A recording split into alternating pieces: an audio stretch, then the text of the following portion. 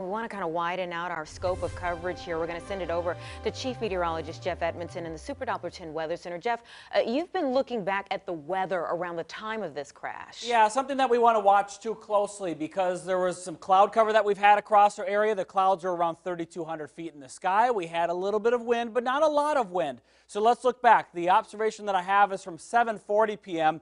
We just heard from Brett saying around 7:30, so we're within roughly 10 minutes of the time of the crash. At 7:40 from Wallops Flight Facility down here, that's where the weather sensor gave us all this information, so not too far away from Wildcat Marsh. 52 degrees was the temperature. The ground wind was at 12 miles an hour from the south.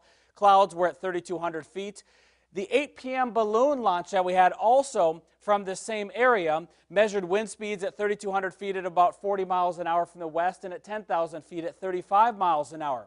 It sounds a lot stronger than at the ground, but not extremely stronger. So the wind speeds were basically kind of in that normal level. No rain in the area, no thunderstorms in the area. One thing that is unfortunate, though, that water temperature at 46 degrees. So going down into the marsh or into the water, that can set hypothermia very quickly.